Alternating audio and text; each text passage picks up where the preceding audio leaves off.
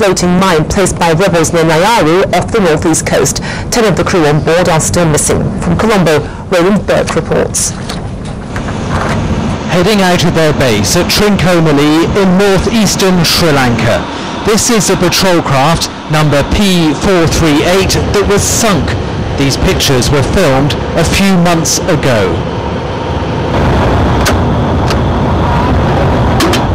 Fast and heavily armed, the boats are the backbone of Sri Lanka's navy, fighting the separatist Tamil Tigers at sea. The Navy said P438 sailed into a sea mine planted by the rebels.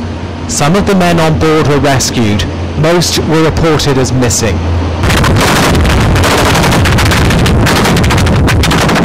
This is the enemy the sailors face. The rebels' naval wing. In an undated video they filmed themselves. Battles between the two sides have been fierce. A pro-rebel website claimed that the fast attack craft was sunk by a suicide strike carried out by the so-called Black Sea Tigers. Sri Lanka's renewed civil war is being fought at sea, on the land and from the air.